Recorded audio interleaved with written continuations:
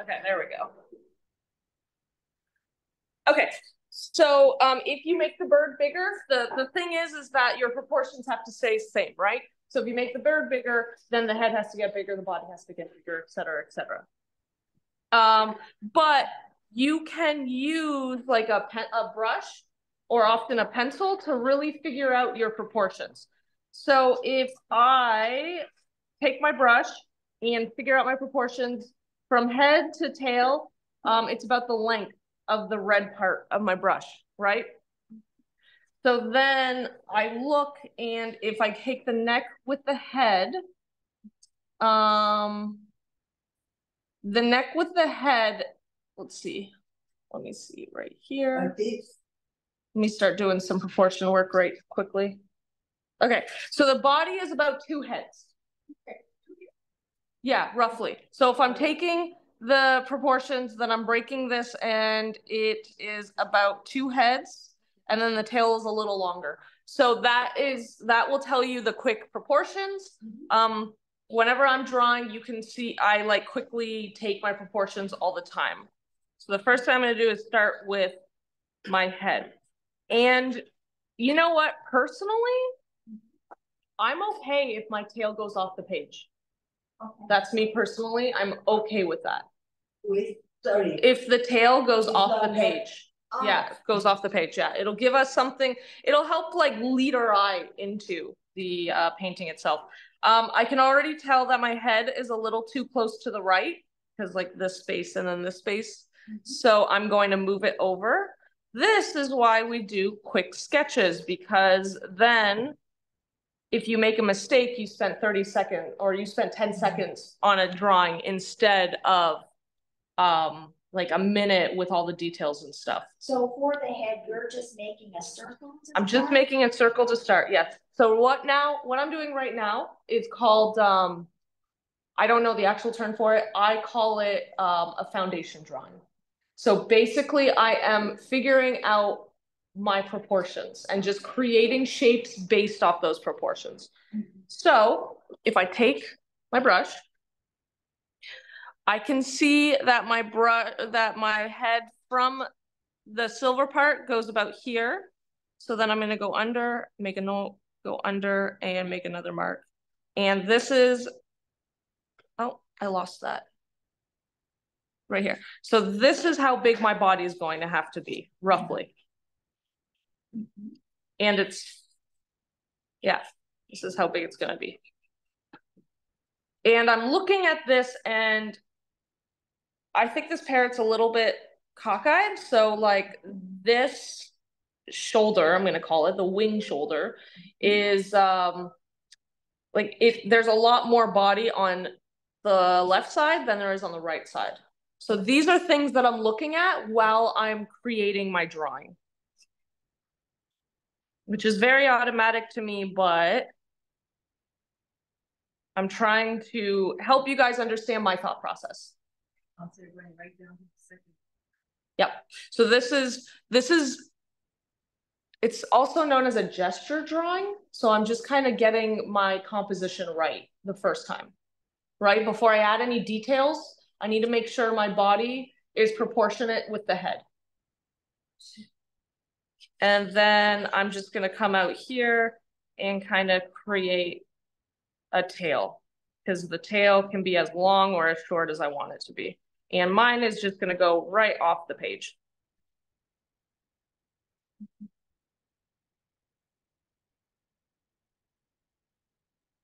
Which tells me that I have like all of, you don't have to draw this, but I'm just showing you, I have all of this to create like a really nice background, if you will, because this is like the background, but there's too much background and the colors are too similar.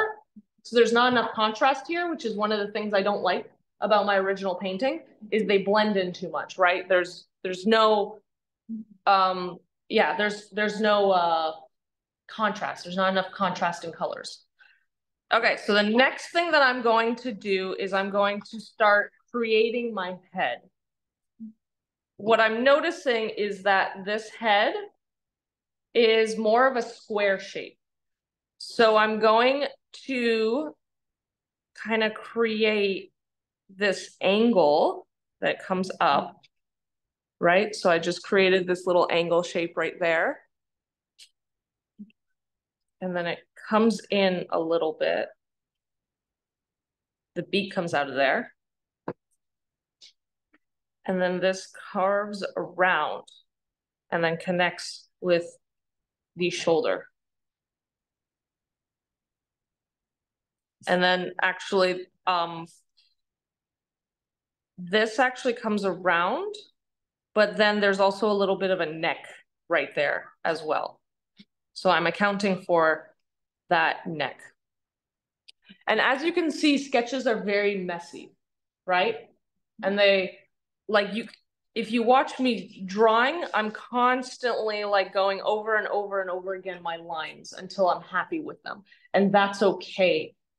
That if ever you walk through, like, one of my favorite exhibits at galleries is when they show like the sketches and the processes of those pieces, because you can see how messy and how organic the sketching process actually is. It's just a jumble of lines and it's perfect and I love it. And it helps you, it really helps you think, it really helps you see into the artist's thought process as well. Okay, so the next thing I'm going to do is I'm going to do the beak. I'm looking at the negative space in between this area. So I'm actually kind of looking at this shape right here that it creates inside. Does that make sense? And I'm going to try and get, like, copy as best as I can that shape. So I'm looking right here. Okay, so I got this kind of shape. And then it stops about right before. So there's like a little bit of a gap in between. He's got a pretty prominent brow line, if you will. And then it comes down.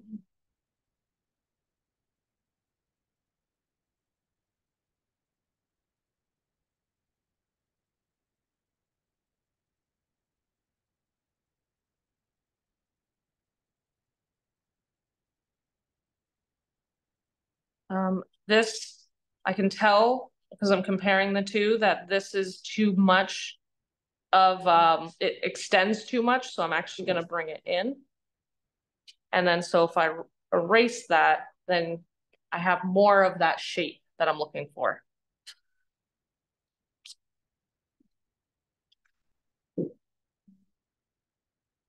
Is it helping you, me walking you through my thought processes? Okay. Yeah, the beak is hard. It's a very precise shape. Yeah. Yes. This is why it's okay to go over and over and over the same shape until you have about what you're looking for, and then you can erase all of your other shapes. Yeah.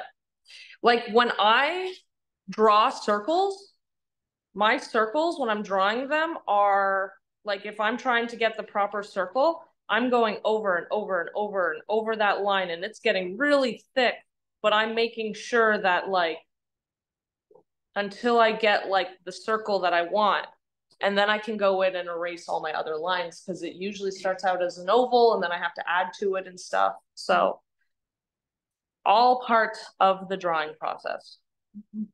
Okay, so the next thing I'm going to do is this white part. I'm going to get that white part. It starts at where the top of the beak is, right? And then it kind of goes across, and I am, with my pencil, going to just draw a line straight down, and I can tell that it's about a third into the body, if that makes sense.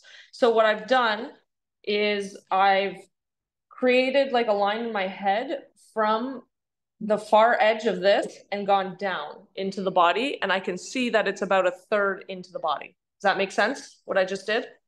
You mean width-wise? Yes, correct. So the farthest point of the white part is about a third into the body of the width of the parrot. Which means the back of the line, back of the bird is more space than the front. Correct. Yes, correct. Yep. So if you divide the parrot into 3, so if I go here, 1, 2, 3, then, I mean, that's wrong. That's not how it's going to go at all, because my proportions, I changed my proportions. So, never mind. But whatever works for you, right? Let's do it more for the head. So if I divide my head up, then it goes about halfway in between in the head. Okay? Does that make more sense? Okay. So if I look for the halfway part of my head, that we're about right here. So it comes out, but then this line is also angled. So the top line is a little bit angled where this bottom line is a little bit shorter. So pay attention to that, right? It's not a line that goes straight down. It goes in a little bit as an angle. So it goes, see how my pencil, if you line it up, is 100% on an angle right now?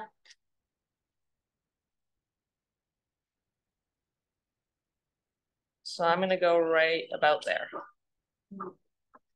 That looks good to me.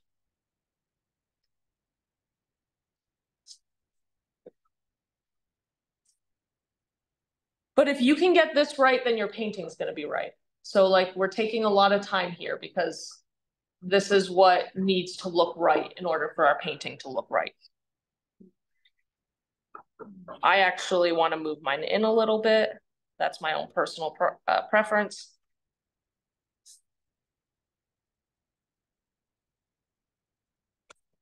There you go. I'm happy with that. Looks parroty. Okay. So next I'm going to get the eye. Actually, next I'm going to do the beak. Because so if I erase this line right here that connects the beak, notice here how it comes in on a little bit of a triangle point. It's not straight down, right? It's a little bit pointed. Does that make sense? And the point is at like the halfway point. So if I go about halfway in between, right? That's a line. And then at where the top of where the beak meets the head, I come in a little bit and create a triangle. And then I create another triangle at where the bottom of the beak meets the head.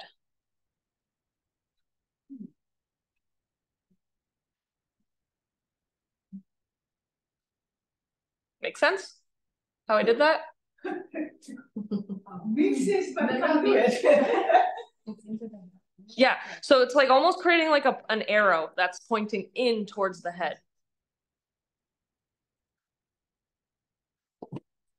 And then you can just erase that line. Take your time, breathe through it.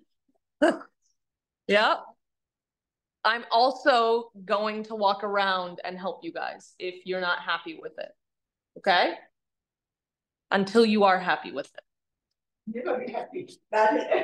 Don't say that. Mitt, you can be good enough, right? Let's subscribe to the good enough theory. Okay. Accept whatever it is. Yeah. Always could be better. Always could be better. Absolutely. Perfection doesn't exist in the art world. Nunca jamás. Never ever. Never ever. And perfection is a subjective idea anyways. Okay, so then the next thing I'm going to do is this eye. Now that I have where the beak ends. So, okay, let's do this. I'm going to create a line that goes from where this point is to the middle of the top of this white part, okay? And then I'm going in the middle of that to put a circle as my eyeball. Did that help, that line? No? Helped you? Okay, perfect. Above line or on line? It's halfway, so it's halfway in the line. Yep.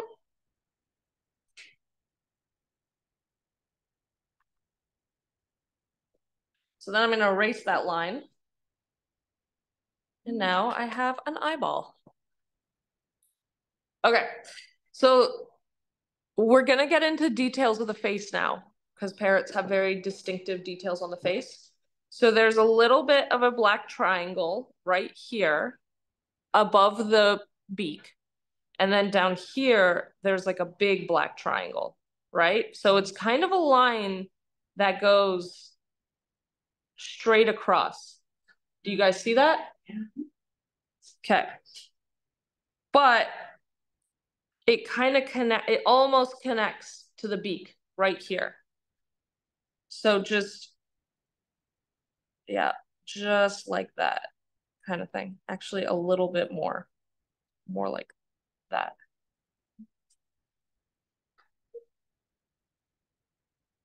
And because I just did this line, I can now tell that the proportions of my face are actually incorrect. So I'm just going to quickly fix that issue, because now I'm looking at what this black shape is and then what this whole white shape is, right? So I'm looking at the negative space that these lines create.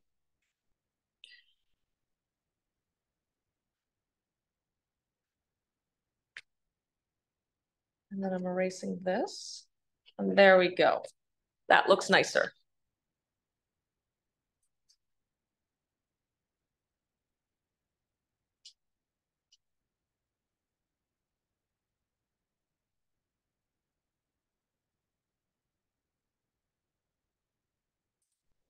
I can tell that my parrot head is too close, so I'm not going to get these red marks in there.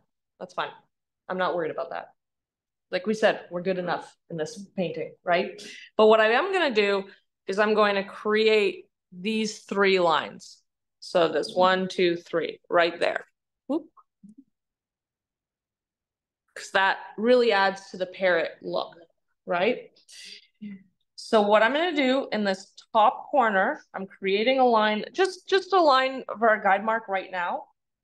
And then I'm going around, so I'm kind of going around my eye, right? So I'm going in, and then I'm going to go in a little bit as well. And then I'm going to go around this eye shape. Does that make sense how I did that? It's a little bit of an organic shape. Yep, I'm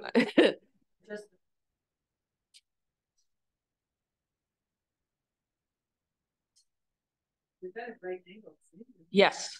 And they all go into that top right corner of the white space of the head.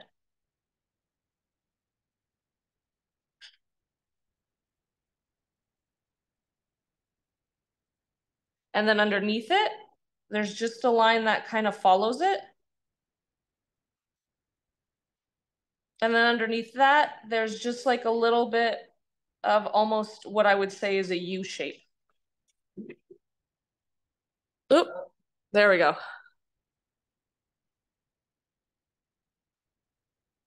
I mean, there's some kind of ears. No, I think that's just the feathers. I think it's just the way that the feathers are layered on top of each other. I don't have parrot, so I have no idea. These are specifically a macaw, I think. I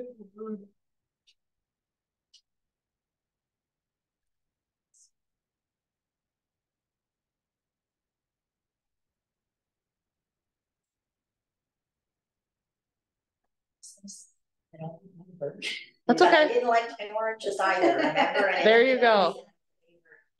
It's tough when you have someone who has been painting for 25 years to compare to, you know?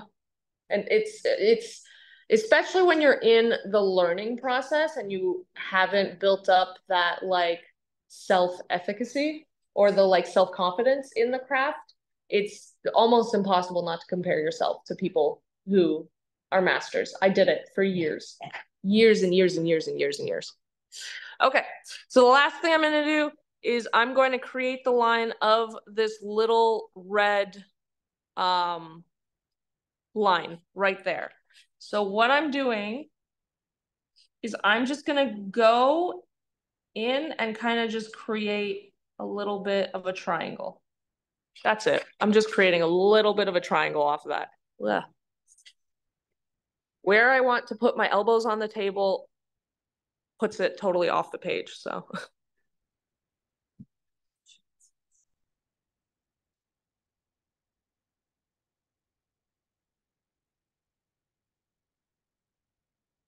So the last part we're gonna do is we're just gonna do the wing because it's like kind of sticking off the side. And then that's basically it. And then we're gonna start painting after I check them all.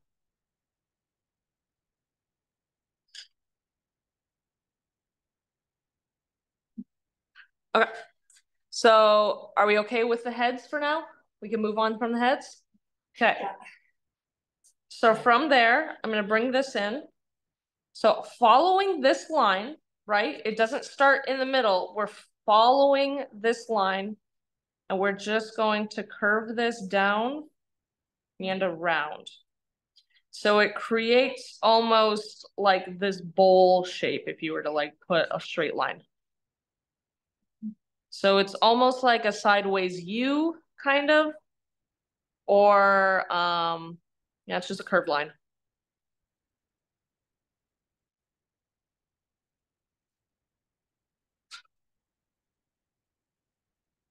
And then a little bit halfway in, then I'm just going to also curve it, but the curve is not going to be as heavily defined.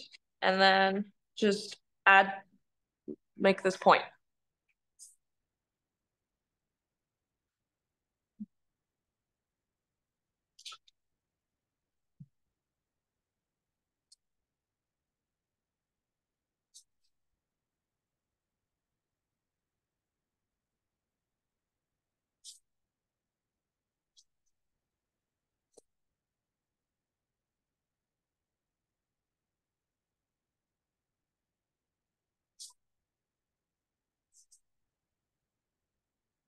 On the other side, I'm just going to round out that shoulder, if you will.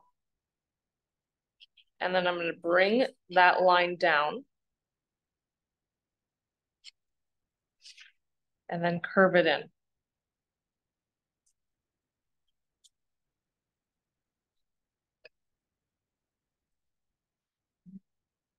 And then it goes down into the tail.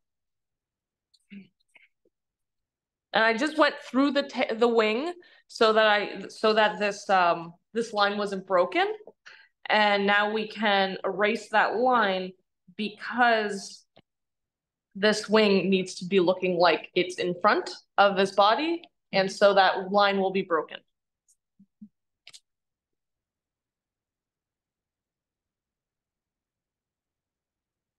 And then the other side is just gonna come down to, again, a point that goes off the page.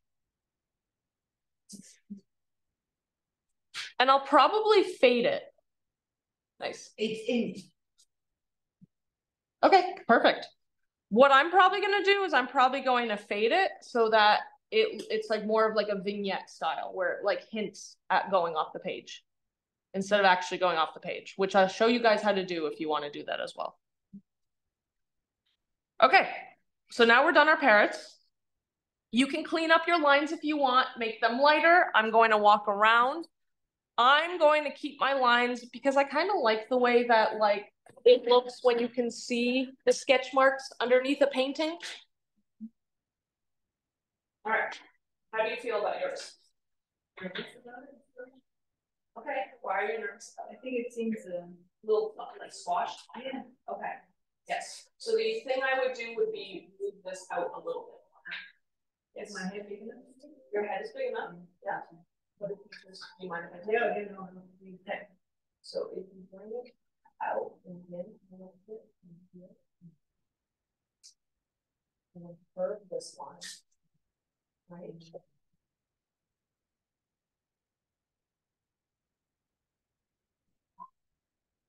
So I'm going to reposition it. Yes. Here's the scan.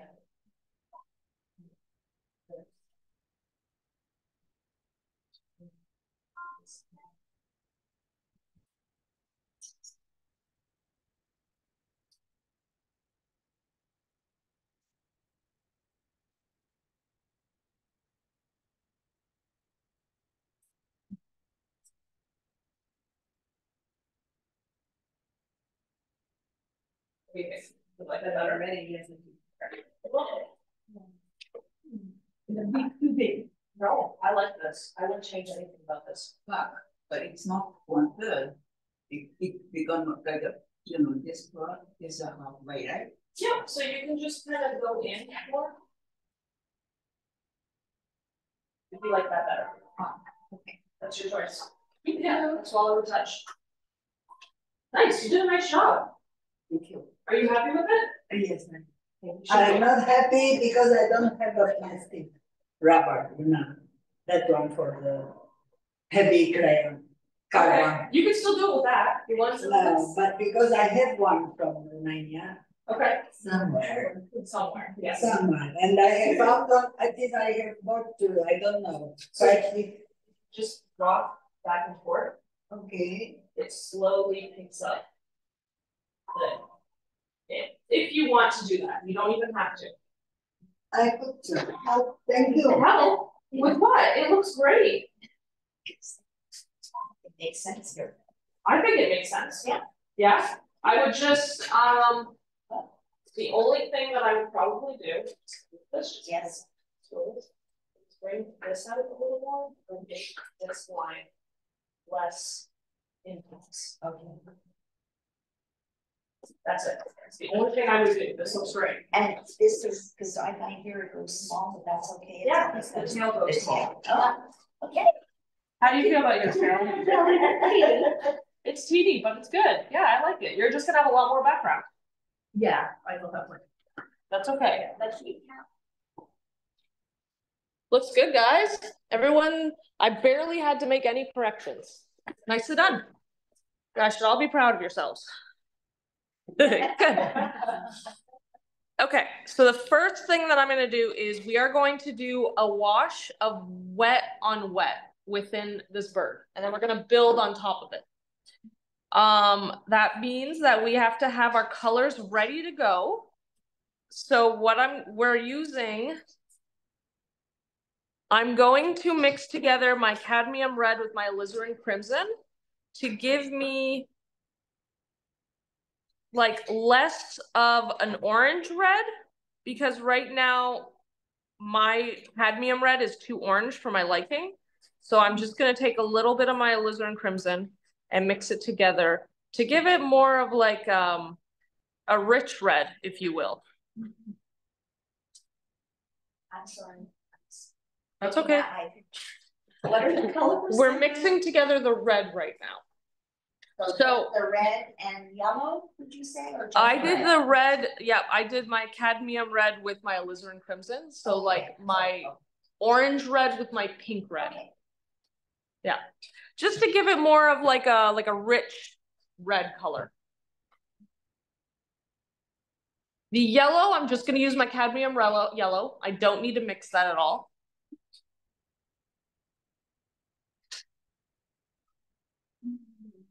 Depending on your palettes, you could use a hooker's green if you have one. If you don't, you can take either Viridian green and mix it with sap green, or you could take sap green and mix it with ultramarine blue. So you have a few options for the greens. We're looking for a slightly emeraldy green.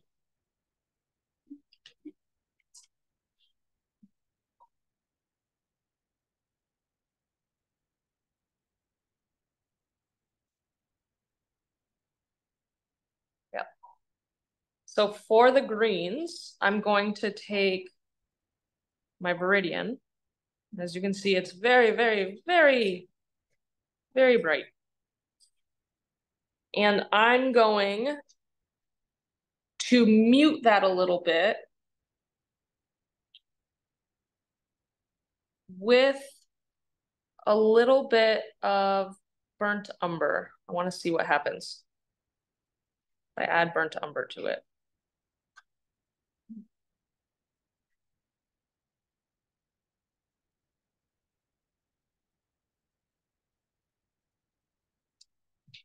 And now it needs a little more yellow. What do you think I need to add to this? So is that a Viridian green? No, it's just the dark, they just have the dark green.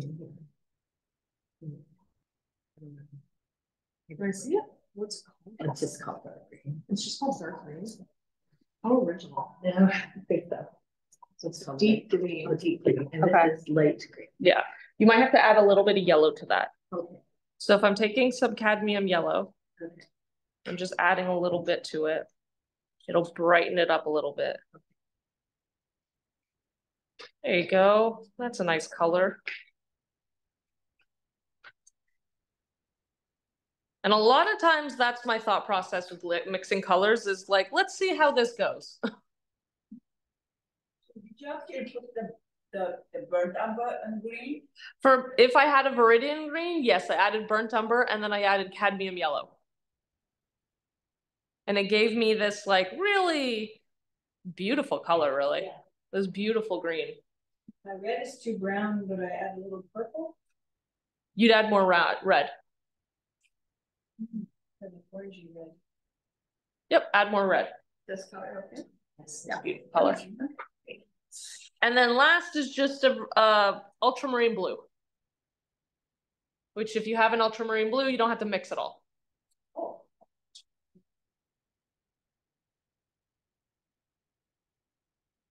So I mixed a red because my cadmium red was too orange for my liking, and my Viridian, my alizarin crimson is too pink for my liking. So I mixed them together to kind of balance them out till I get a medium color, a medium red in between. My cadmium yellow is good. That's already the color that I'm looking for. I don't have to mix it. Oh. My green, my sap green was too olivey for my liking, and my Viridian green was too emerald for my liking. So I ended up taking my Viridian green, adding brown to it to darken it a bit and kind of mute the color. And then I added yellow to bring it into more of a limey color. And then the last one is my ultramarine blue is already the blue that I'm looking for, so I don't have to mix that. Does that make sense? Okay.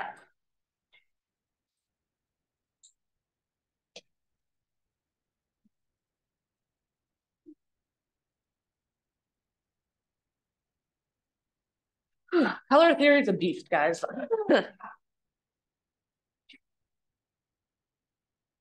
And I've never taught it before, so I'm kind of just winging it.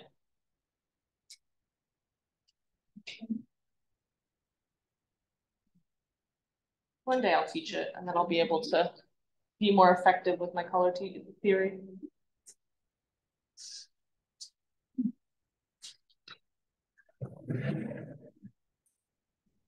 I don't think my green, but should I put? Oh, finished. This green? Yeah. Add some of this blue. Yeah.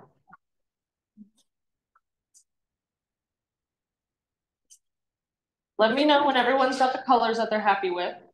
I'm just cleaning up the paint palette right now. It's always in a state of mess.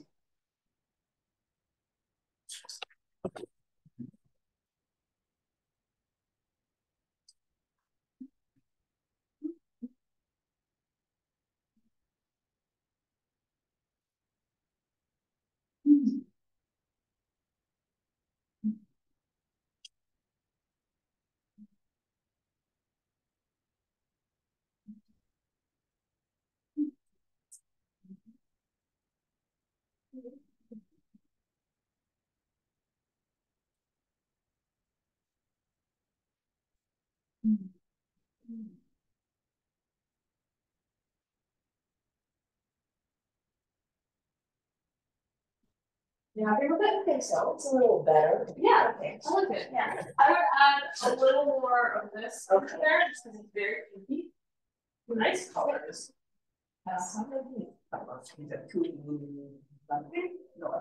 Yeah, red. The red looks good. Yeah. I would add a little bit of yellow into your green, but it is a very beautiful color. Yeah. Nice. You like that color? Yeah. You like the It's color? a little bit light. Yours is darker. Oh, that's just because I have more. It's paint mix. cooler. Yeah, that's because I just have more paint mix. Yeah. Yes, that's it. My palette is well used, so it's color sits on it really nicely. The more you use your palette, the more it's going to become more porous. Not porous, but the more it's going to become textured, and it'll give the paint areas to like sit properly. Because at the beginning, it's totally flat, so the paint just kind of moves around a little bit. So the next thing we're gonna do is we are going to lightly, with clean water, everyone needs clean water at this point. And we are going to, I'm picking up like my number 4 round right now.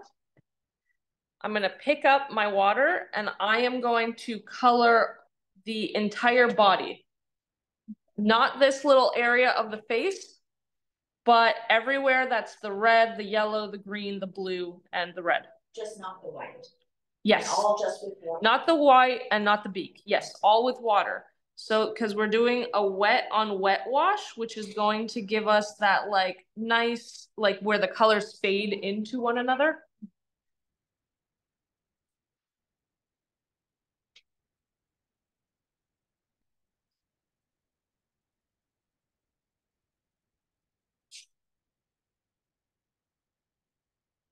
Sorry, I missed what are you doing the outline with? Just your dirty water? Oh, clean water. I'm doing this whole all with like a clean wash. Yeah, we're painting our bird right now just with water. And because this goes off of the page, I'm stopping where my water goes a little bit ahead of the edge.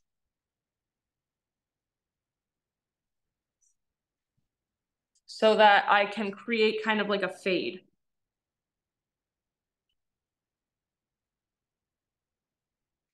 Using the reflection from the windows, I can tell that my painting is now decently wet.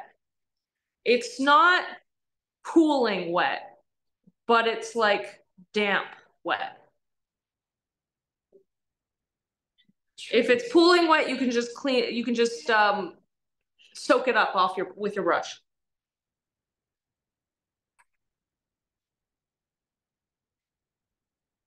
And now I'm going to move fast so that you guys can see what I'm doing. Take your time with this. But the first one I'm going to do is the head. So I'm kind of just adding paint. I'm going to allow it to bleed. Oh, that's a beautiful red color. Yep, I'm going to move fast though. So I'm moving ahead of you all. Allowing it to, so you should have it, it should be like kind of spreading of its own. The edges should not be sharp. They should be like, see how these like almost fade off? That's what we're looking for. That means that the page is wet enough. And then it's going to come down and then it's going to kind of create like this triangle in the back, down its back.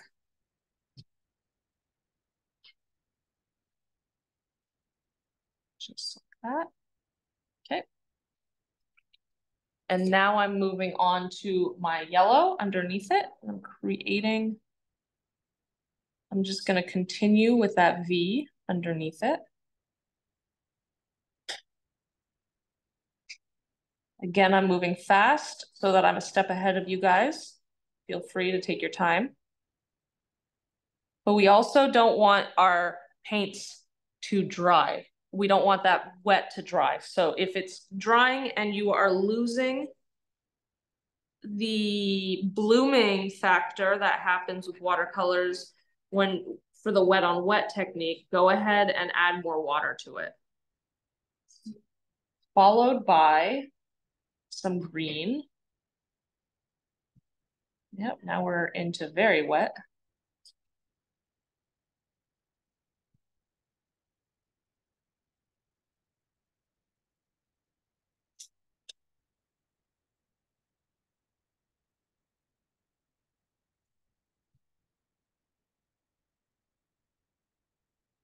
Okay. And then I'm going in with my ultramarine blue.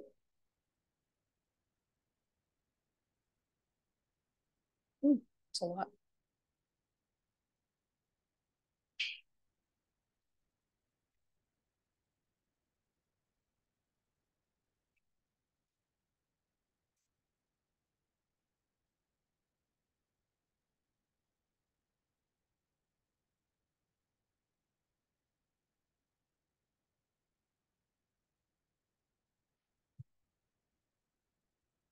With the tail, I'm going to just cover the whole thing in kind of like a red. And then while it's wet, I'm going to streak blue through it.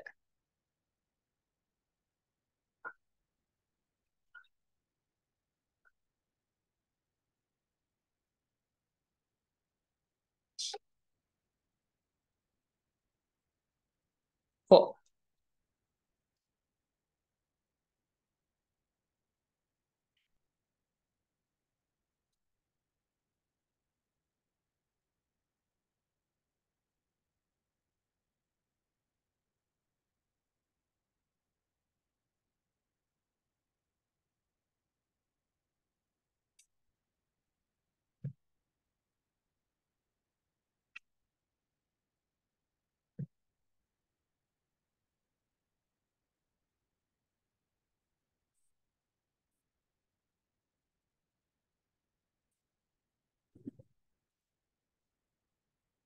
I need more yellow in this. It's not yellow enough.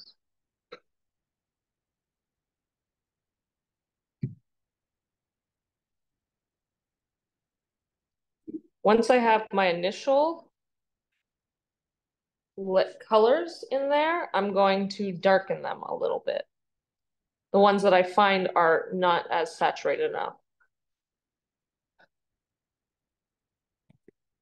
Okay, good enough. I just added it on. Yep, just on top of it.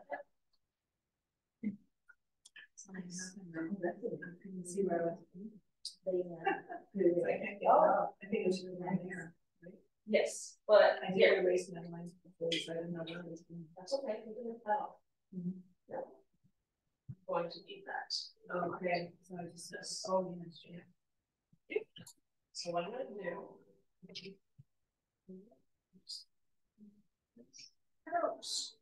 I'm just scratching around a little bit. Okay. So right now what I'm doing is I'm lifting the paint out of the fibers of the brush. You see, I only looked at it, I'm doing like the whole body, which is about the sugar. Yes. That's correct. Whenever we're doing a wet on wet.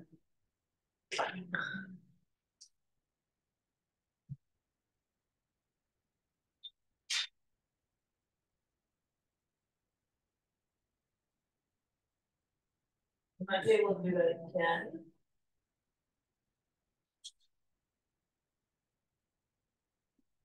This is the benefit of having really high quality paper is that you can do this over and over again and kind of get like going off. Otherwise, it starts to stop. Yeah, it starts filling. So that's going to be probably the most that we're going to get. Oh, cancer. Yeah. Oh, so now she just gets that. There you go. Yeah, I'm not sure that the pattern of those lines. That's okay. Yeah. But it's beautiful, right? It's not exactly the way it's painted. The color is not what I wish. Okay, what do you wish for? Because you can go over it again. I know, but it's too wet because I have lost the yellow. That's okay. We can lift out the green once it's dry. Yes, I think I have to wait a little bit. Not for the rest of your body, but for that yellow, yes, you do. Nice. Well, the yellow blend into the red. And That's the green okay, blend we into can- the yellow. Yeah, that was what we were aiming for. Well, not this way. Yes. Just look, wait. No worries, we can lift them out after, Okay. once they're dry. Yeah. But your colors are so vibrant.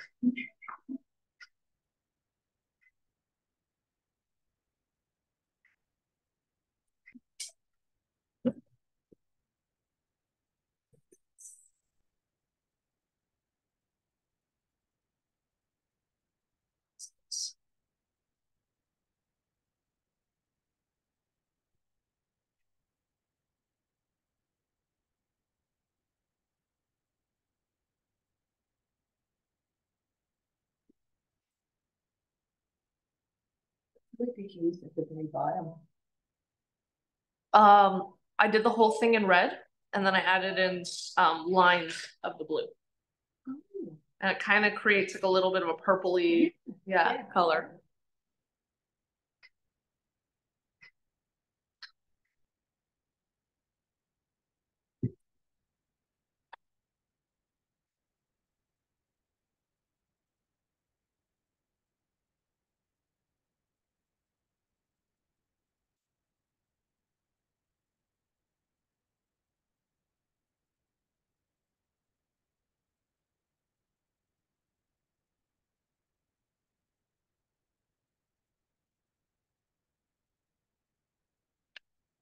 I'm looking at my beak and I'm realizing that that's the wrong shape, which I haven't added any paint to it yet, so I can kind of play with it.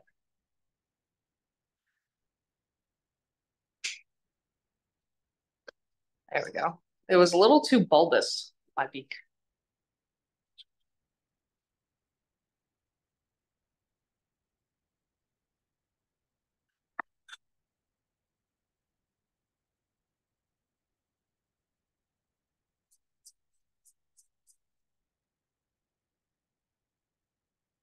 There you go. It's nice.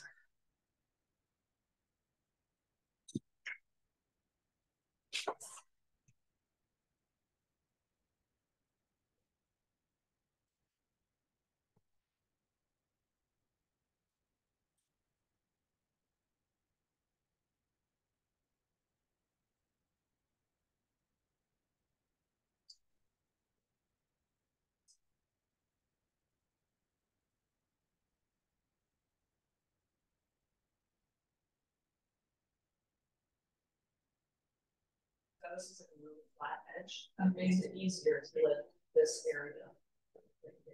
So we're gonna lift this. Okay.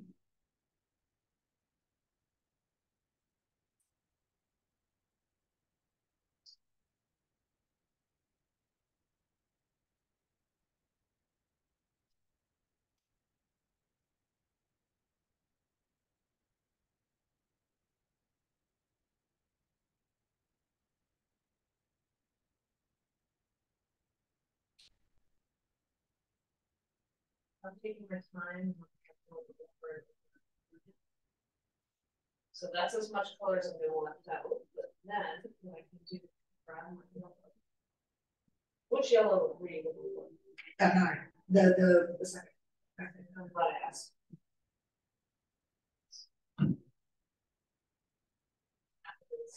It's already wet, it's just going to sit. See how instead of like brushing it, Migrating, yeah. I'm just dropping the color. And that's going to help it remain really bright and vibrant. There you go. What do you think? Better? Yeah, and now I have to wait for. Wait until it dries and then you can add more green to the green part. Okay. Yes. Nice. Very good. That's good, guys.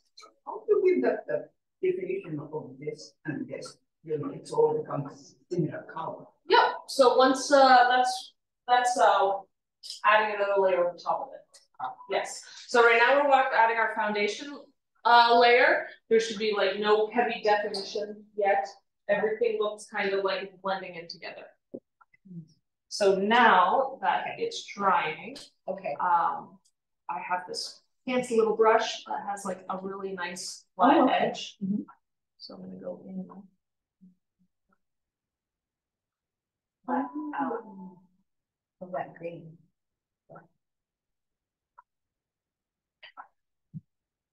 And then you can add more yellow on top of that area. Okay. When it's dry. No, you can do it now because it's wet. So it'll sit in there. There you go. What do you think? It's better? Way better, thank you.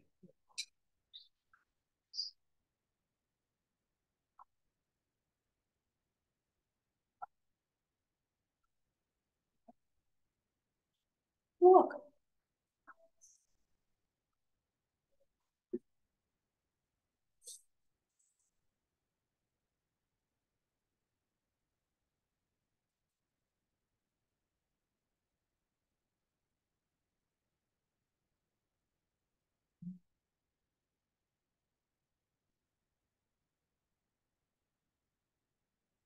So with the tail, I added in red, and then while it was still wet, I went in with some blue and just added some blue streaks.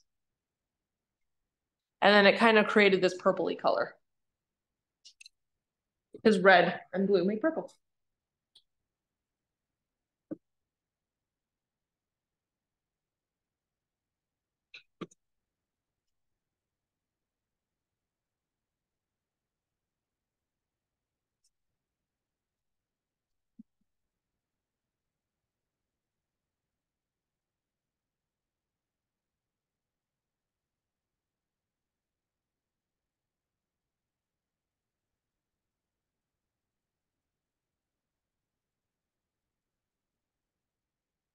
Does everybody know what a Payne's gray color is? Yeah. Yes. So yes, it's like almost a black blue kind of thing.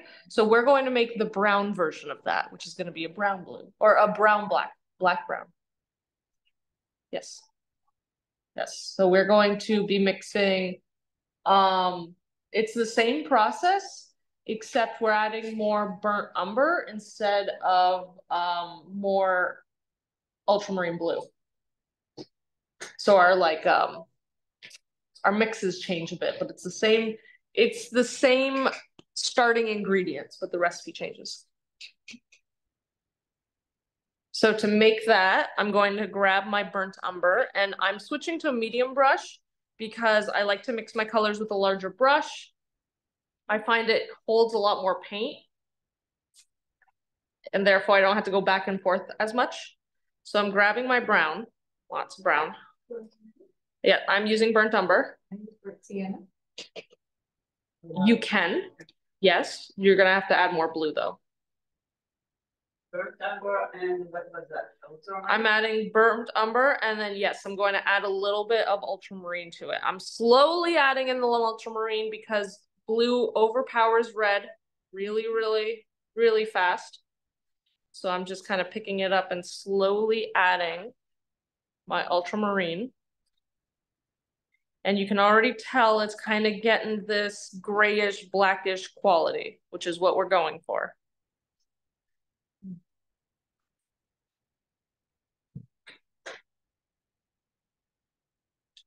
And then I'm going to add a little bit of black to it.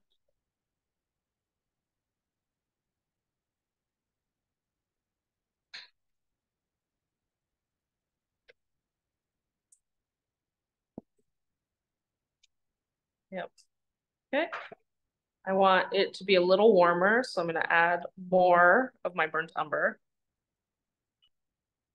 There we go. That's nice. And when you see me mixing my colors, you're going to see me doing a lot of this because what I'm looking at is the light color. So I mix it around so that the palette can show through, and I'm looking at that light color over top of the white palette because that's what it's going to look like on my my paper, right? So that's what I'm looking for. That's why I'm doing a lot of mixing and spreading my paint around a lot, is so that I can see the pale color of it. And I just dirtied my clean water. That's fun. When I did it. Oh no, it's okay. I have to go dump this out. So thank you.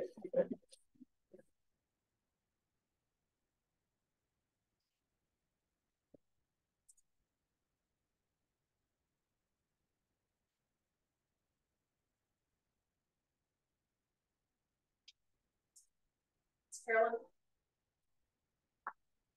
Thank you for the offer. to add something to this? Add a little bit of black to it. Yeah. So I do use black on my paintings, but I use it to like mix colors. I'm never going to use a pure black because that's a very man-made color. Like in nature, what looks black is often just like a really dark blue or a dark brown or a dark green or like a really dark color kind of thing.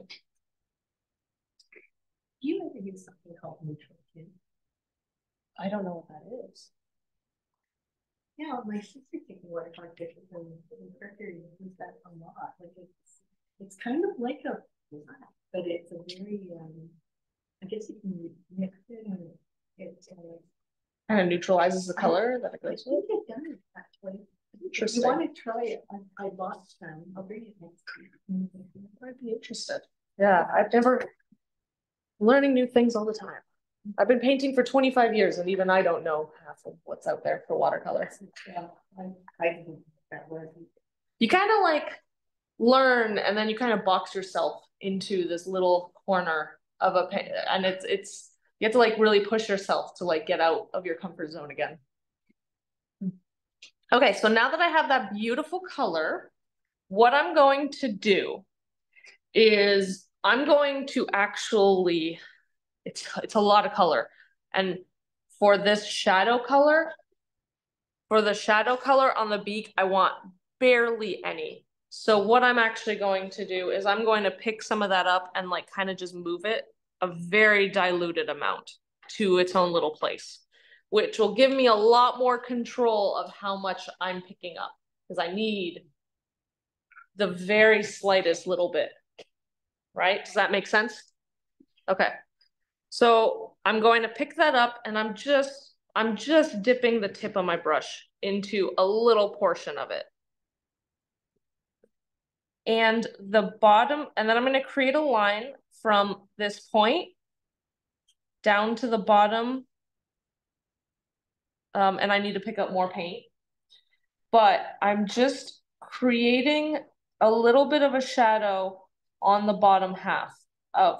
So I went from the halfway point of where that triangle meets, kind of like where the tip of the arrow is that faces into the head. I'm going to the bottom half and then creating a line to that very tip area of the beak. Does that make sense? Okay.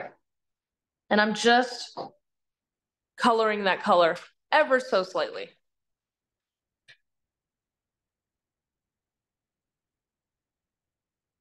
And then I'm just going to add a little bit of shading, that same small amount, just to the top, just as a line.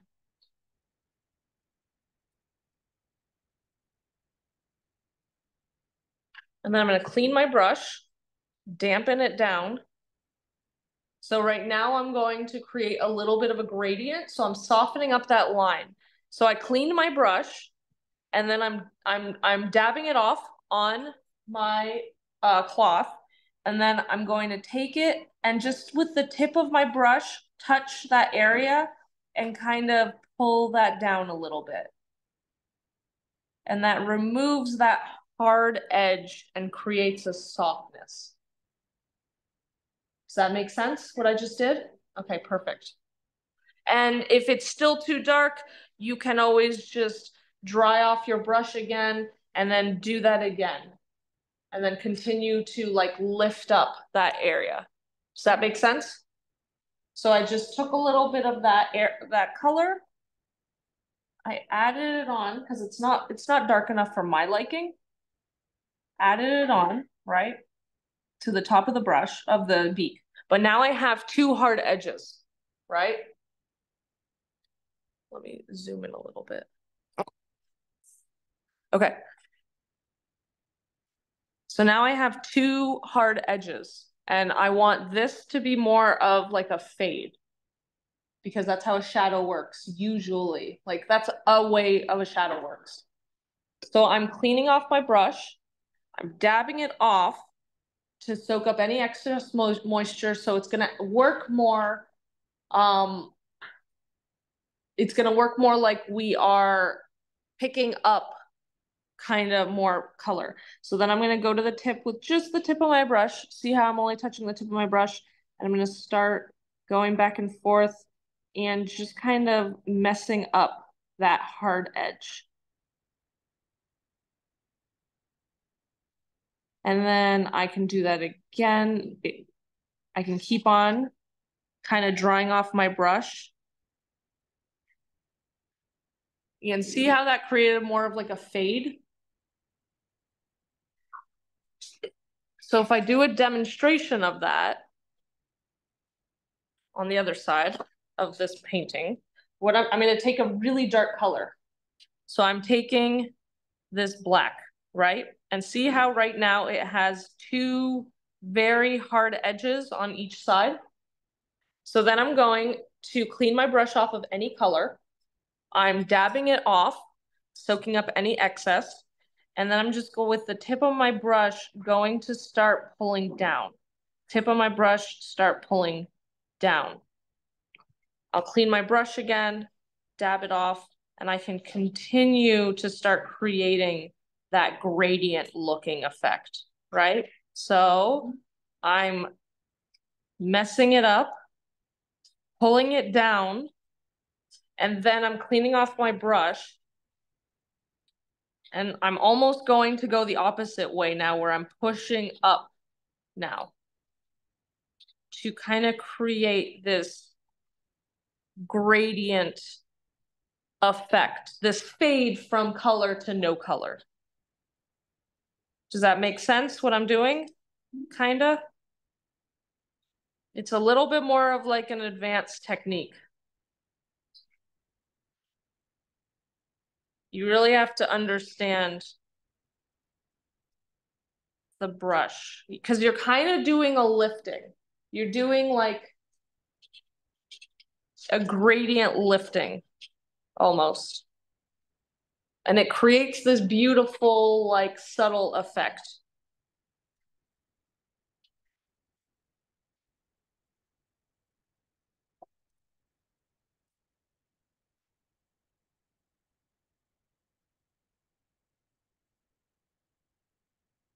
Oh, that's still wet. Okay. Since that's wet, I'm just going to switch to my tiniest little brush. I'm going to pick up some of that gray that we just used for the beak. And I'm just going to trace these lines. I'm gonna have to go darker because my lines are already very dark.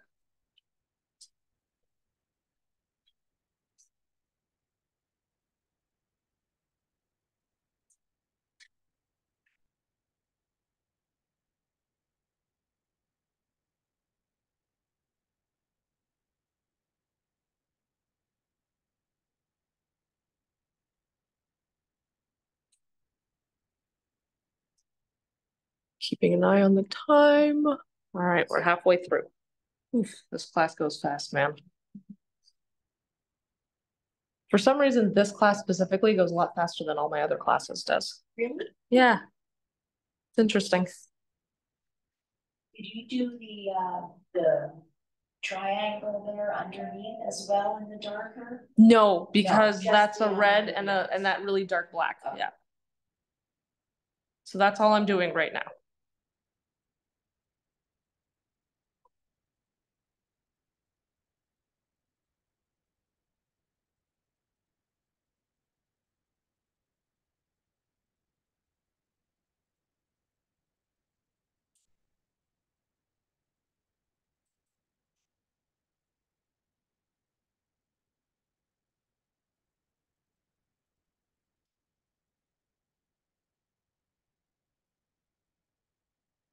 Hi, Patricia. It's nice to see you're here.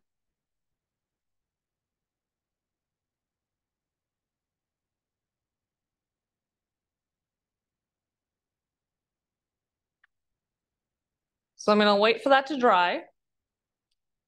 We can start adding texture to our bird now. The way that I like to add texture is I'm going to go with your smaller brush, and then I'm going to grab some of that color. So I'm going to start with the red. I'm going to start going with that color, and I'm going to start kind of with rose adding like just kind of little lines. Yeah, we're adding the feathers. So then I'm going to go to the next line, adding feathers. Or the next line, adding feathers. Next line, adding feathers. Just lining. Yep, I'm just creating little lines in like kind of rows almost.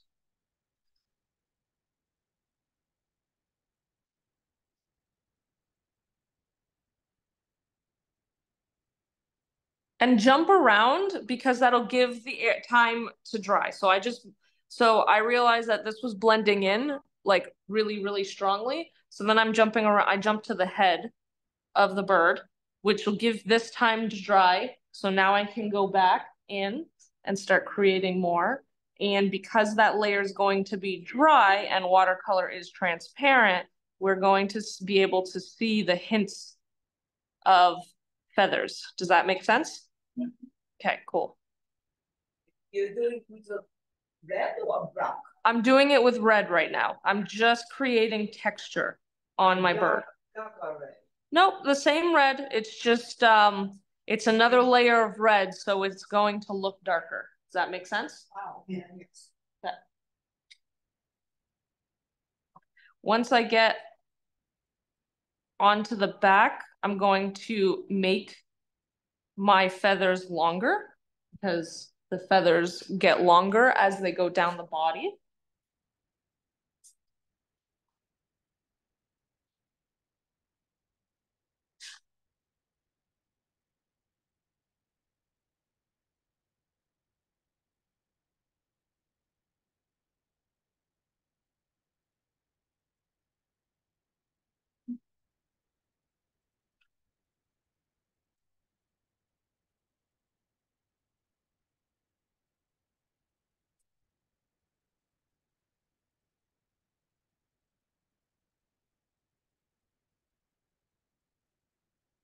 The head of the head, that hair that goes upwards this side. It goes around. Goes around. Yes.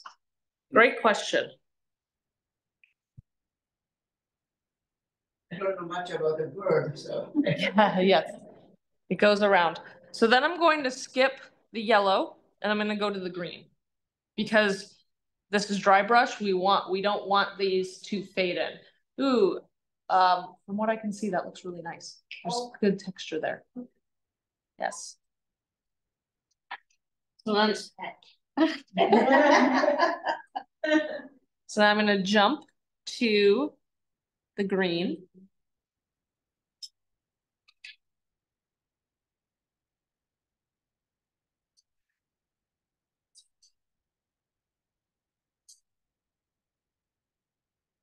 Do you do the same texturing at the top of his head?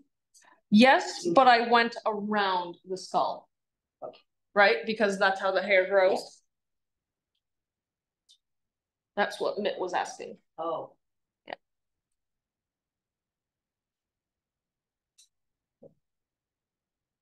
I love these questions, you guys. You guys are asking really smart questions.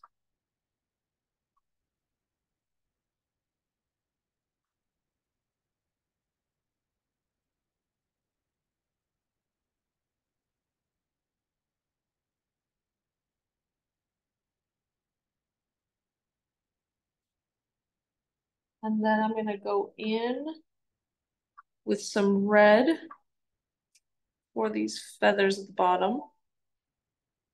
But I'm allowing it to be one solid line because the tail feathers are actually very long. And then I'll go in with blue over top of that when it's dry. But we're doing dry brush right now, so we don't want them to blend together. Sure. Awesome. You're gonna be able to go with another layer. Okay. Oh, red. Ooh, nice. I like this texture you got going on. No, you don't. I tried. This texture looks great in the head. You lost your yellow again. Yes. Sorry. It's okay. We'll add more yellow again. I'm not jealous. No, the yellow is the color for jealousy.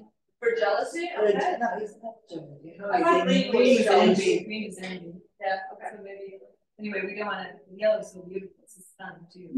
Of course. I love the texture you have going on. Okay, now Nice. I have to try the green. Yes. So now we have to do the blue feathers, right? No. Yes, but wait till the green are dry. So I moved to the tail feathers. I added a layer of yellow over top, but I added them in one solid line stroke because the tail feathers are very long, right? They're not short, they're super long. So I added them in just single lines. Of yellow. Of the red. Oh, Of the red, yeah. And then once that dries, I'm gonna go in with like hints of blue. But I don't want my colors to mix right now, so I'm allowing each of my layers to dry. Make sense? Perfect.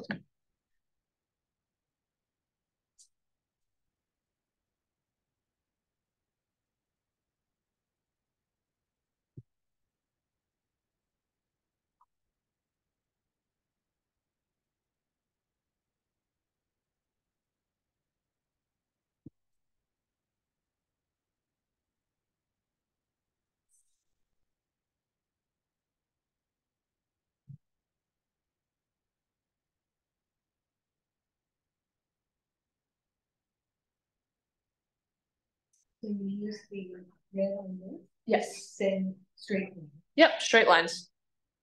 They're not all touching either, so it's creating some of that texture. Right, there are areas that are not touching. Like if you look really close, like there's spaces in between here and near the bottom. You see that? That next layer. So every single layer is going to add like a mark of detail and of texture.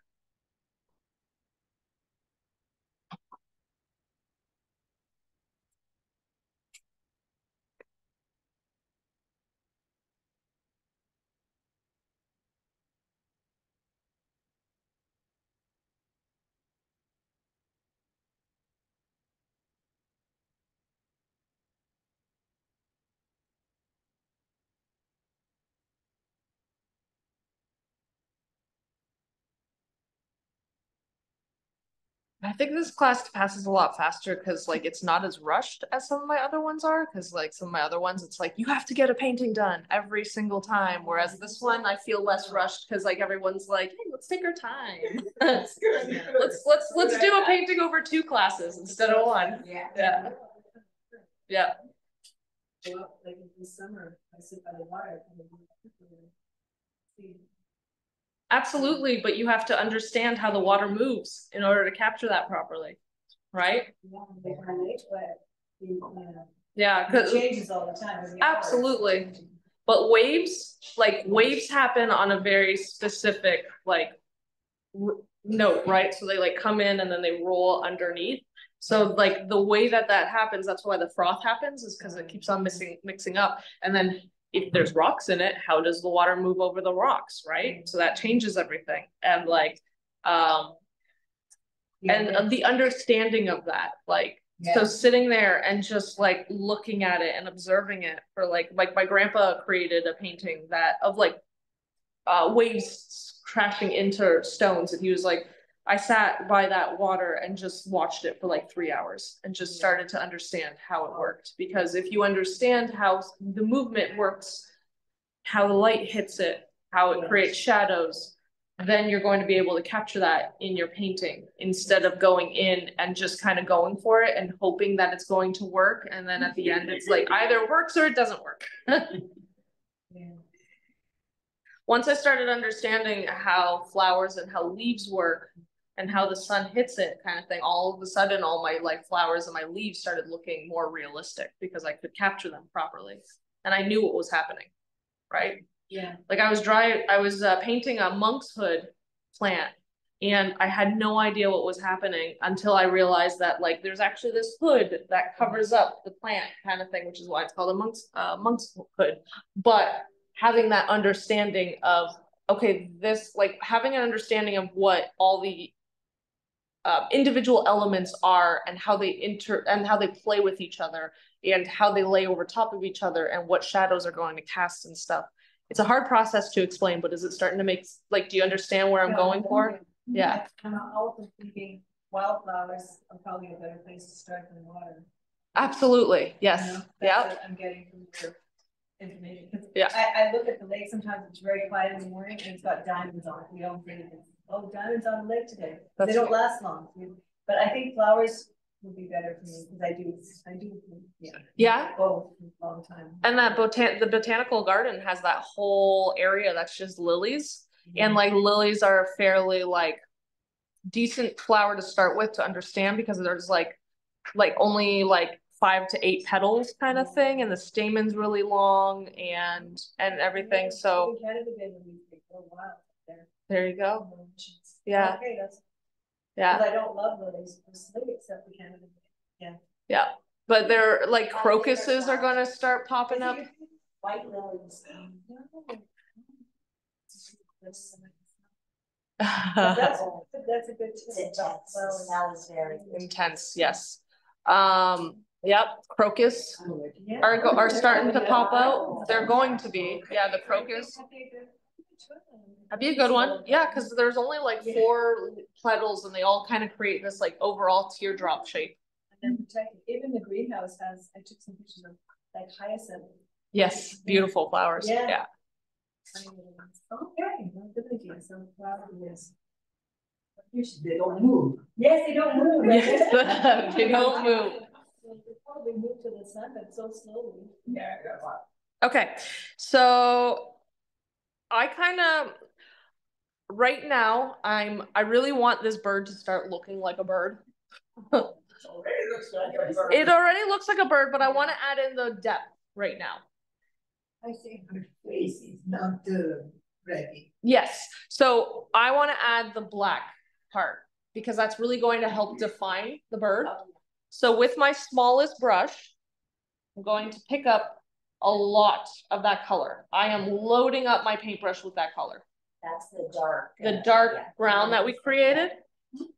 And I'm going to go in and I'm really going to be careful.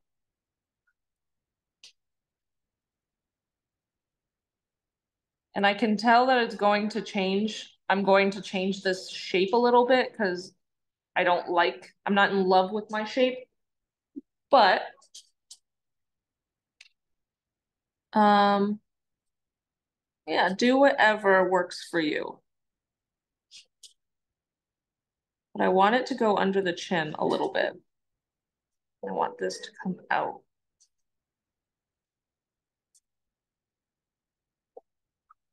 And so it's super, super dark. Now that all that area is wet, I can pick up more of that color and I can just kind of drop it in there and it's going to spread and like really saturate that area with color.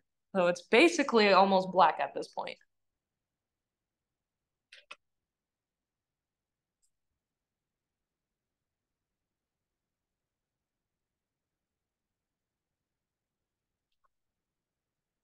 I'm going to do the eye as well. For the eye though,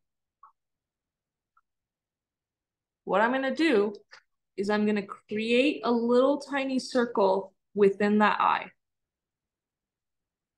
of white.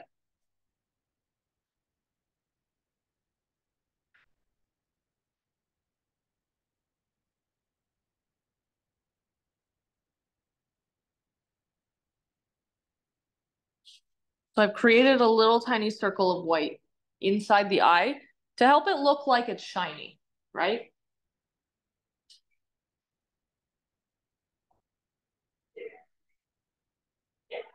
And then this is also going to cast a line, a shadow underneath the beak.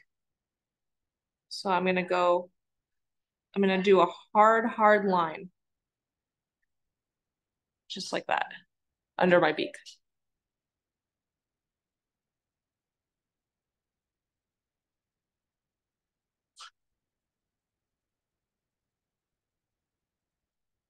And that's it. That's all I'm doing with the dark color.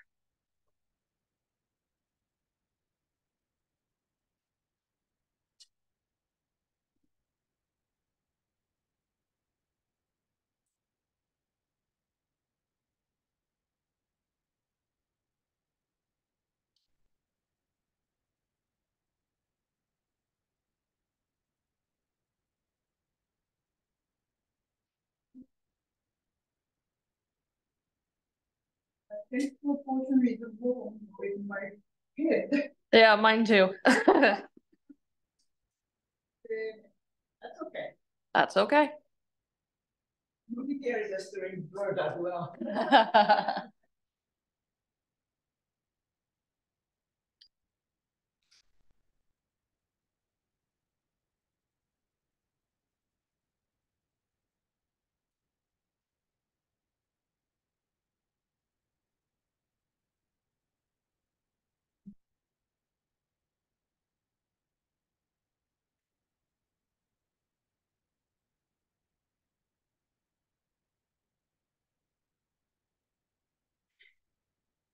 I don't like how flat the head of my bird looks. Add a little bit of a curve to it. You're just using red again? Yep. I just wanted to create a little bit. If your head was already a little bit curved, then leave it. But if you don't like how it looks like you can balance a pot on the top of his head, maybe add a little bit of a curve. I don't know if I can correct it. Because my head is too much up. Can I cut it off? I actually like it. Yeah, I like it. I think it's good. Very neat. Yeah, but this part is a way up to up, right? I mean, Not necessarily. it's like a, yeah, okay. It looks good to me, but otherwise you're going to have to like you're gonna have to lift it off. But it's because it's red, it's going to stain the color, the paint Right. that color. It So looks I would, awful, right? yeah, I would just leave it. Okay. So Yeah. I'll leave it. Thank you. And sometimes you better enough alone. Correct. Yes. Yeah. Especially if you have a part that you're like, oh, that's kind of the wrong shape, but you've already added color there and you need to remove the color. It's already like, it's going to stain the paper and it'll always be a little pink and you'll always be able to see the fact that like you made that mistake there. So it's just better to leave it sometimes. Yes. Yeah, exactly.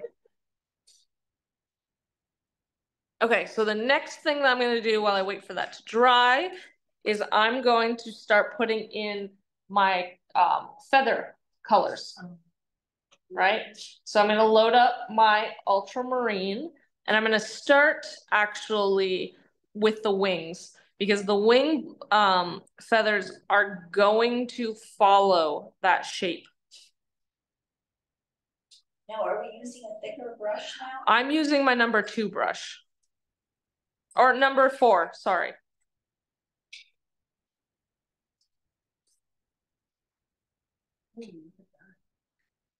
So I'm going to start following the shape of that wing.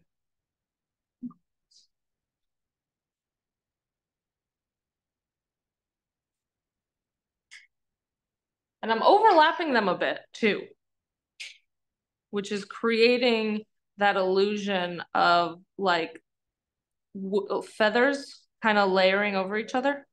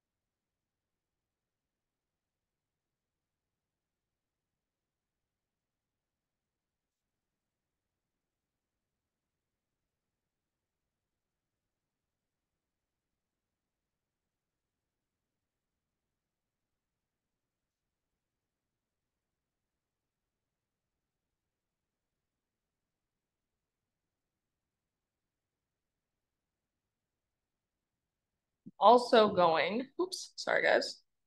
I'm also going to start adding in some hints of blue within the tail feather. But I'm being very like purposefully thin with my feathers because I want them to look like they're in between the red.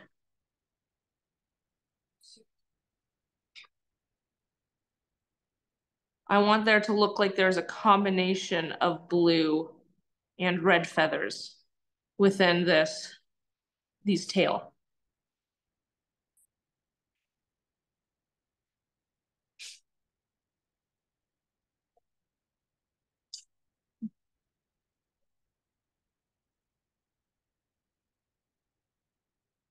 So if you look up close, you can see how I added in little hints of blue.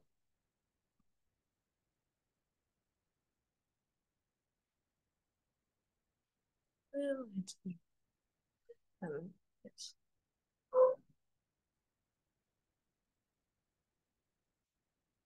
It's for the weeding. It's not just continuous lines. I should break it up. I did. If you like the way that this looks, yeah, I definitely broke it up. Okay. Yeah. And I layered them over each other too. Okay.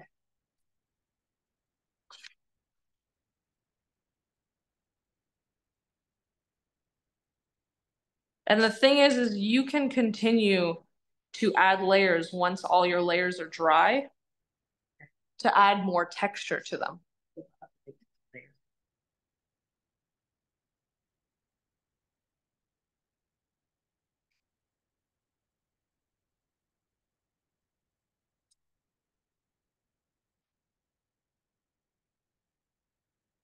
And then when you do the back, once your wings dry, because we're working fairly dry brush right now, so they should dry, your layers should dry pretty quickly. You made a mistake?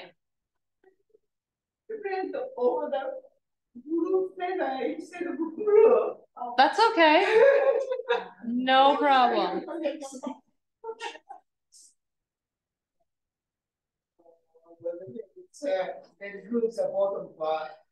That's okay. You can have it blue as the bottom part. It's not a big deal. Macaws have that all the time. So then what's going to help separate the back from the wing is that the back, the feathers are always going to go down and point towards the bottom, right? And they're a lot shorter in comparison. But also we're going to be adding some shadow, so don't be too obsessed with it has to look absolutely different because it's not at the beginning. We're gonna go in and we're gonna add some shadow in here. So we're going to add a lot more depth than I added into this painting, since this is gonna go longer than just 2 hours. So how is the shadow? How to add the shadow? In a different color or just a walk over? We are going to kind of mix this shadow color that we created, the brown, in a little bit with the blues and the green and the yellow and the red.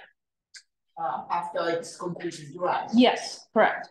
I also realized that I haven't done any of my yellow feathers, so I'm gonna go in and do some of my yellow feathers.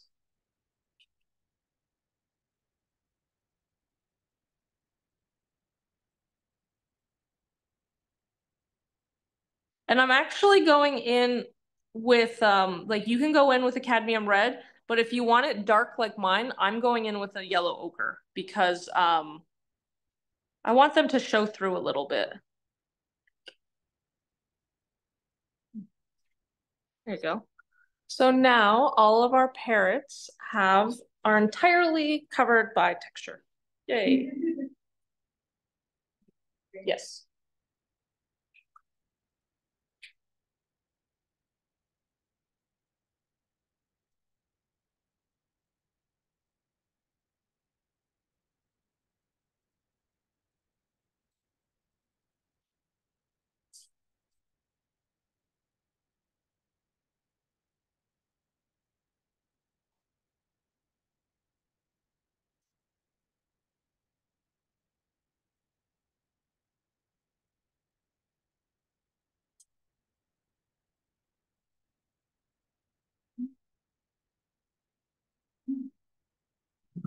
Well, mine doesn't have much of contrast in The wing? Yeah. Yeah, that's okay. We have to create, yeah, we have to create that contrast. Right. Yeah, yeah. You're good.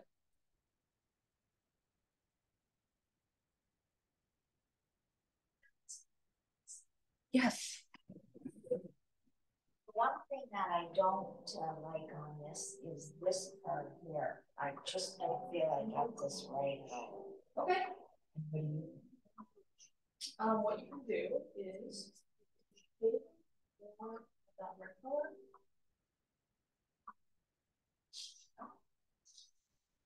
That look better to you? Yes, it does. Perfect. Thank you. You're welcome. Feel free No, to because go I don't darker like in that. the. She put a little red in it. Okay, you know something, I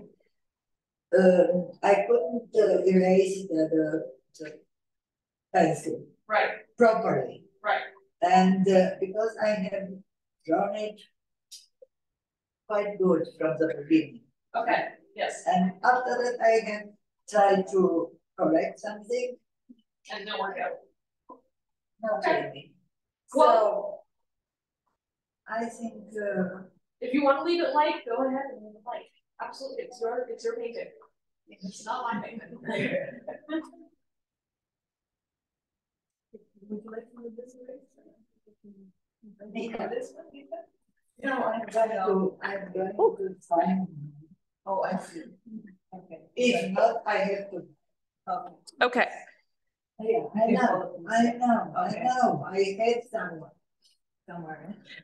So we worked fairly dry brush, so my body is already kind of almost dry, which means that I'm going to start adding in the contrast between the back and the wing.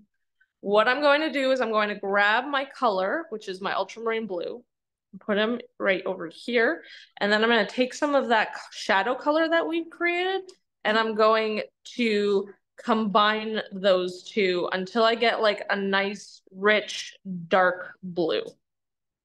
Oh, and I went too brown, so now it's green. So I'm going to go back with the blue. Oh, my turn, one, two. Yep, so go back out with blue. It basically is a Payne's gray, yes. So we basically created a Payne's gray. That's it, or somewhere else? This one. Yeah. Where did you find it? Oh, I just said. Yeah, they have big ones too. Yeah. I just wanted a little. So now I'm gonna go in and really add in that like contrast.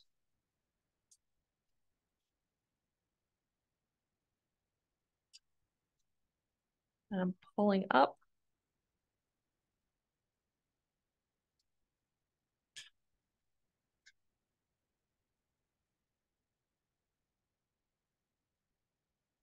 I'm gonna go underneath.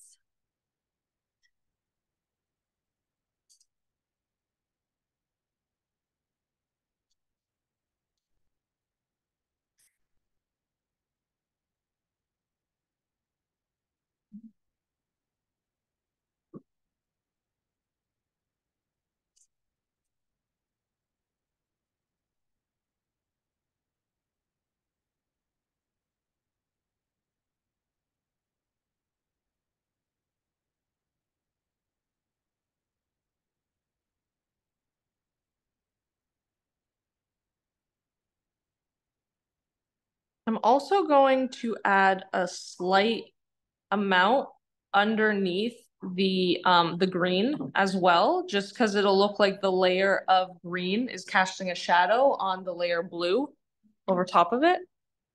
So I went a little bit darker right here and a lot darker right here.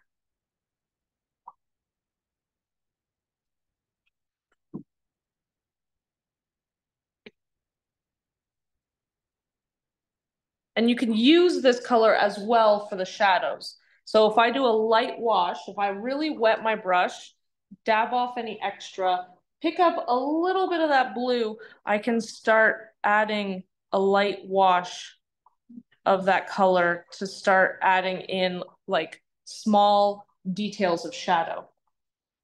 So like underneath the chin would be a good spot for it.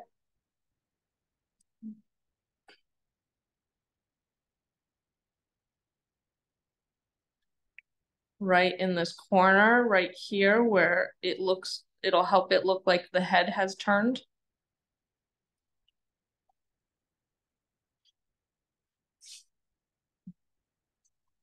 I'm gonna put a little bit in the crown.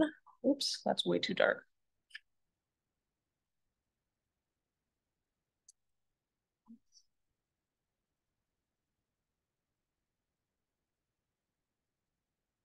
Go in and add like just little bits for the wing. Just thin lines.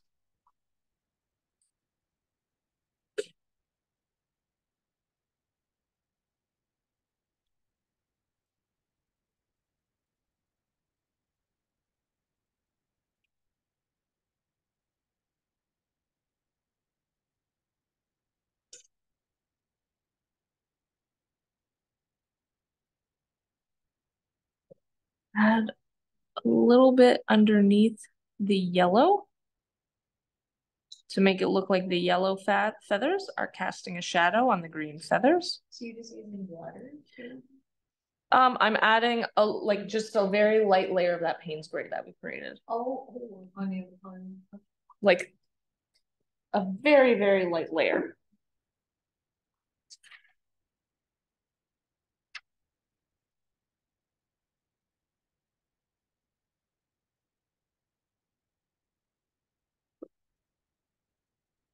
And I'm instead of doing that over top of the yellow because it's gonna turn green, I'm just gonna go in with a little more yellow ochre and then just add in a little bit of a hint underneath the red.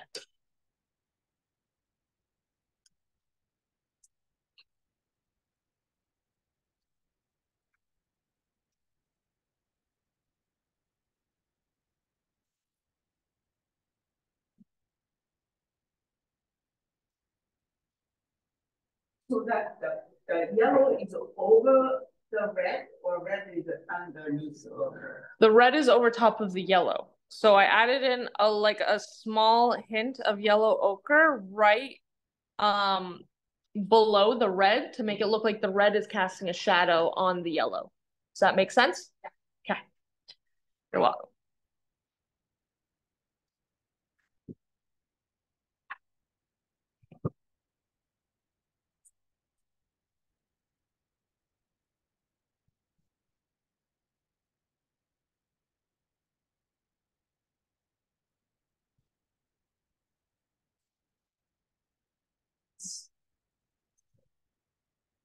We're getting some really nice texture out of these birds, guys.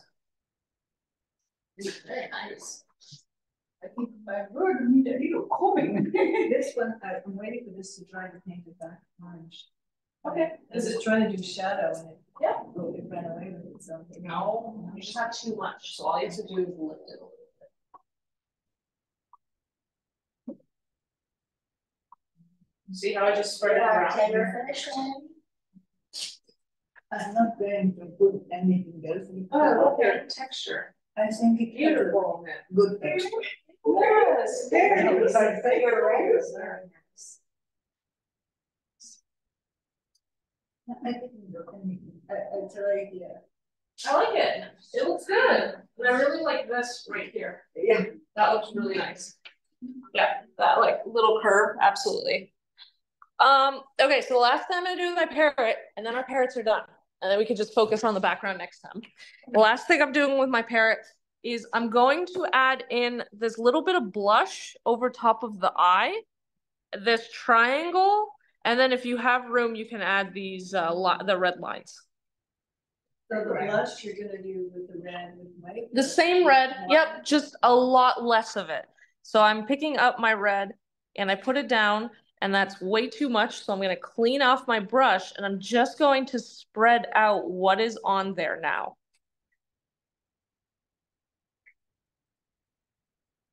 It's almost like a pink. Yep, correct.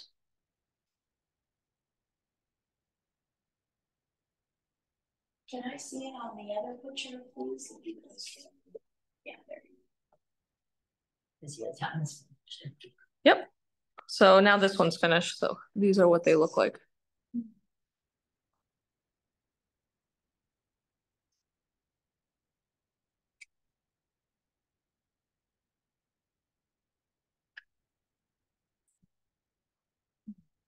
I think I'm using a kind of hybrid technique. Okay, I love that.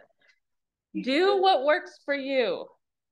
I understood, but I should learn a little bit more because I told you I am very using the color pens. So Yeah, you're used to color pencils? yeah. And I use the smallest, you see, like. Yep, you're using it like you're drawing almost. Yep. So I used color pencils for the first time this year, and I found actually like they kind of translated decently. Like with the fading and stuff, like it was almost like the same technique, but with the pencils instead of the paints.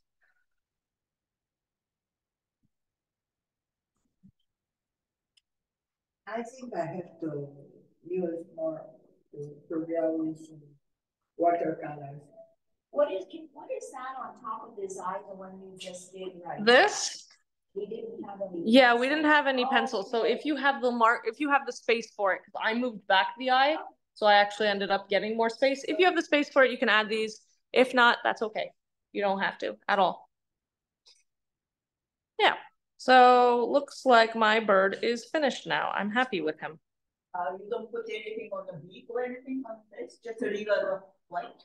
Just yep, a little bit white. What you can do if you really want to add definition into the beak is you can take a little bit of that dark black kind of Payne's gray we created, and I just added a little bit of a line here, and now I'm going to drag that in, and it creates a little bit of a shadow on the beak and adds a little bit of three-dimensionality if you want to add that. It's not necessary, but you can if you want to. You can also like go in and like add like little scuffs if you wanted to. Because birds kind of use their like beak to like beat into like trees and stuff. So they tend to be like more, they're not nice and like smooth. So you can add like little bits of texture if you wanted to. That's only if you want to though.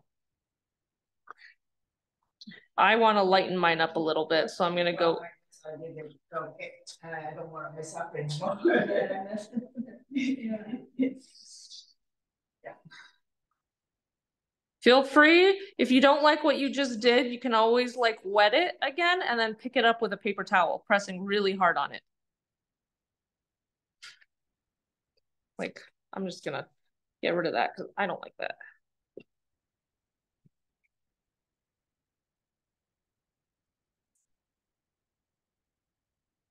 There we go. Cool. So now our birds are done. Yay. Yay. How do we feel about our birds, guys? Mixed, but you saved my face, thank you. How are you? Oh, you're very welcome.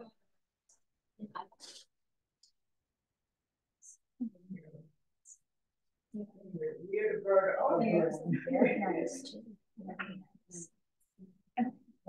No, it's been stressful, I don't know why. Well, it was part of the drawing. I see yours already. It's yours. Very nice. So your face is very good. What do you think? Yeah. Oh, Let's see here. No, it'll help to have some time with it. Absolutely. Also, if you guys. Oh, yeah, there's mine. Oh, That's very nice. And I like the face. Oh, I really, this is what I was about. Okay, so I would suggest not to clean your palettes because we're using, if you already did whatever, but we're using these same colors next week. So I would say just keep your colors, you know, you don't have to waste your paint, you don't, it's expensive. Mine isn't. One thing that I find here, I don't like this, I didn't like it down here. This looks okay. If I make that triangle, I would. Yes. I will. Precise. It's not that precise, But it's No, but beautifully done. Thank you. I didn't know I should do yours. I'm do a card. Yes. I just tried this. Yeah. No, they're very nice. You don't really miss your It's gorgeous. Yeah. Bigger than I had. Yeah, I think that would be nice. But I want to point out that when you're doing these, what you would do is kind of create, make sure that they all come out from the space, right? Yeah. Oh, the flowers, let's say. Yeah, if you want that look, because see how these are kind of like coming out and not really following the line and kind of just haphazardly placed there. Yes, because I added this in a space after. Pick a direction and then stick with the direction. And if I want to have words, like it's going to be an invitation. Do the words first and then go around. What you could also do, if it's going, okay, if you're going in a direction, what you can also do is like do a circle, a big circle, and put like retirement, 50, Yes. and then here the flowers. Yes, of course, you know, because I found like, Well, all the way around. They all have to pick a direction. Yeah, pick a direction. So they're either going to go out from the center or they're going to go all the way around. That's good.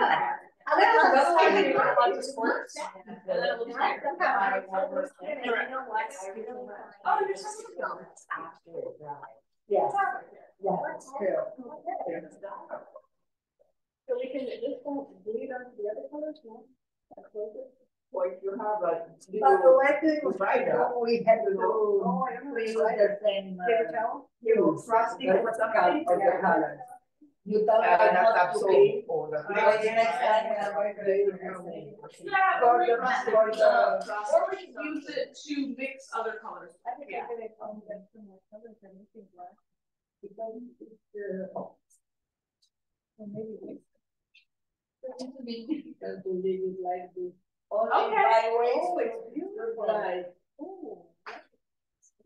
Right? Yeah. I think it's a stylized kind of, I would almost like, I don't know if I had to do little things like this, but I would almost like pop some of these out that you're never going to use and then you can replace them. Do I have no black, no brown? I don't even know what these colors are actually. Yeah, you have purple, which is weird. I love the purple, but. And then this color, like you another don't. blue. Yeah. Okay. That blue you might actually need. You can never need 3 blues. Like you've never even touched this one. No, So I would pop this one out. Yeah. I would probably pop the purple up. Mix purple so easily. Yeah. But these 2 different reds is That's an orange. like I pop the orange up because you can mix an orange so easily. Yeah, oh, with red and yellow. Yeah. the proportion is good, the colors. You're not happy with It's a good, no, I'm not happy because it's a kind of dark, it's not this, vivid. not a lot. Okay. So then you'd probably layer it again and again until you got that vividness. Yeah. It's a thick mix. With layers, with layers. Yep, because each layer you add is going to get darker and darker and darker and more vivid. Okay, I think about, of course, nature, but I think to feel the cells. Maybe even put a layer of pink over top of it. Cool. Like this like alizarin crimson, I think, like this color. Put a layer of that. Kind of skin. Oh, we can. Yeah,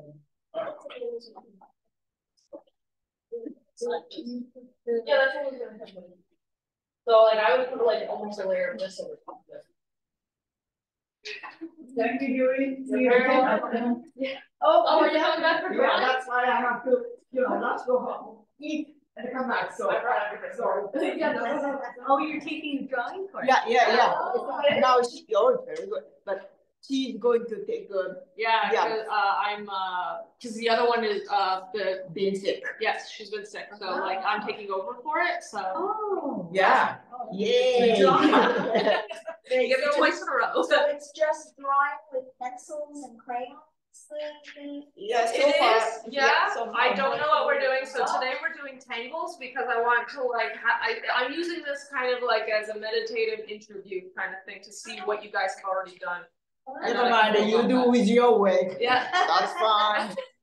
Yeah. So see you later. Bye. I think I'd rather drawing than thing that I would like to. I know, I think drawing would, yes, Yeah. I would like drawing. Yeah, but it's, May I make a confession? always.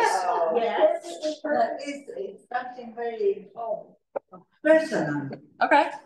I come here because I like to do something without too much thinking. Yep. Yes, it's natural. It's kind of meditative, Yes, like, yeah. I don't want to think too much. yeah. Because I think from 8 o'clock until midnight. And I'd like. That's why the time goes by fast. Yeah, it's true. Because you're enjoying it. and I think it brings something very personal from us if we don't think too much. Analyze, Just enjoy it. Well, it's a nice group too. Bye, Patricia. Thanks for coming. Very nice group.